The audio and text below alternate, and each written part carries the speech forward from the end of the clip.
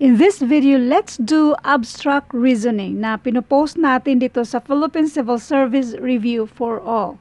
FB group lang itong Philippine Civil Service Review for All. Pero regarding sa abstract reasoning, meron ito, isa ito sa category sa magtitake ng AFPSAT, sa magtitake ng college entrance test, or yung mag-a-apply ng trabaho, hindi nawawala yung mga abstract reasoning test. At lalong-lalo na talaga dito sa AFPSAT kasi isa ito talaga sa kategory nila na itong abstract reasoning test. So ngayon, with regards sa abstract, ang hanapin lang natin dito ay yung pattern.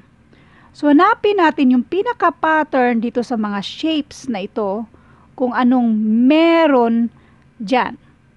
Sa mga choices, lahat sila isang point lang naman siya o yung maliliit na circle.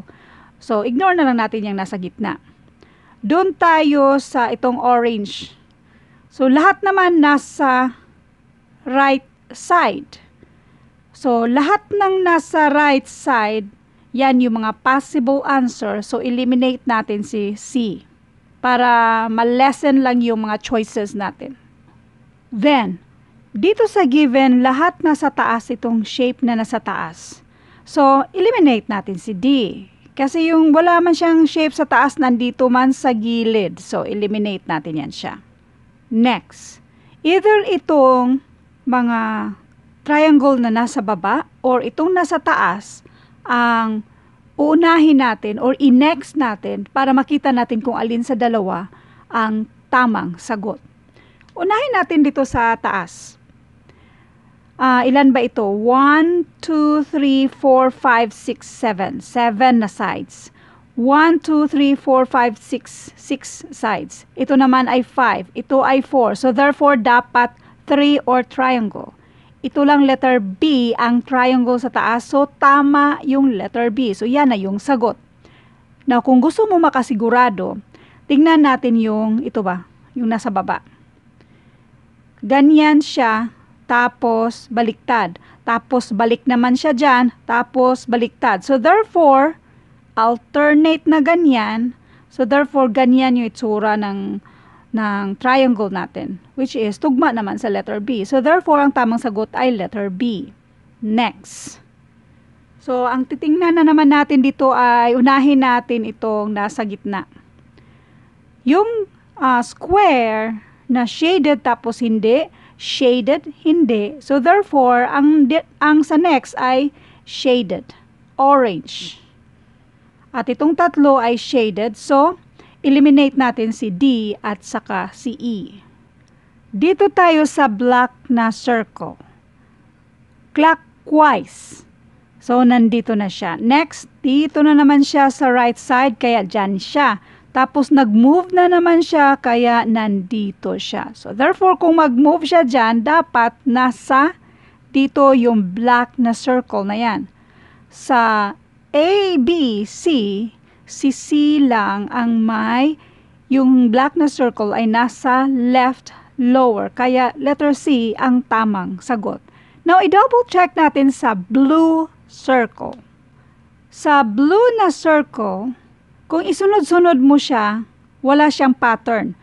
Pero, kung i-alternate natin yan siya, ito ay papunta sa gitna, which is dito sa ka-alternate niya. So, therefore, ang next ay dapat nasa right upper, which is yun yung next, dapat nandito siya. Which is yung letter C nga. Next. Ito, mukhang mahirap lang, lalong-lalo na kapag hindi kayo praktisado. Mas maganda ka pa rin bago yung exam, lalo na yung AFPSAT na maraming abstract reasoning, mas maganda pa rin paghandaan nyo yung exam bago kayo mag-decide na mag-exam. Paghandaan nyo yan. Kasi ito, sa isang tingin mo lang, nakakalito talaga. Ano kayang meron dito? Pansinin nyo ha, pansinin nyo kung napapansin nyo ba ito. Yung nasa loob, triangle yan siya. So ngayon, siya si triangle. Next, Ang nasa loob ng triangle, ito. Tapos ganyan lang siya. Siya naman ang nandito. Ngayon, ito naman ang titingnan mo, yung nasa loob lang. Yan ba? Nasa loob. Siya naman ang nandito sa kabila. Ngayon, tingnan mo yung shape na nasa loob dito. Ganyan siya. Yung nasa loob lang. Kung saan sila nag-overlap together. Ito mismo, hanapin mo sa choices na may ganito. Letter B lang ang may ganyan. So, yan na yung sagot. So, ang sagot dito ay letter B. Thank you for watching at abangan yung mga future videos natin. Kung meron kayong pasagutan ng mga math modules or any math problems, pwede kayong mag-PM sa akin or dito sa FB pages natin and I'm randomly answering questions na gagawa natin ng tutorial video. Pwede ring, or mas maganda ka mo, na mag-join kayo sa Philippine Civil Service Review for All kung saan pwede kayong mag-post ng mga questions doon. At yung mga question na hindi lang ako ang sasagot at marami din tayo mga members na haping sagutan yung mga tanong ninyo. Thank you and God bless.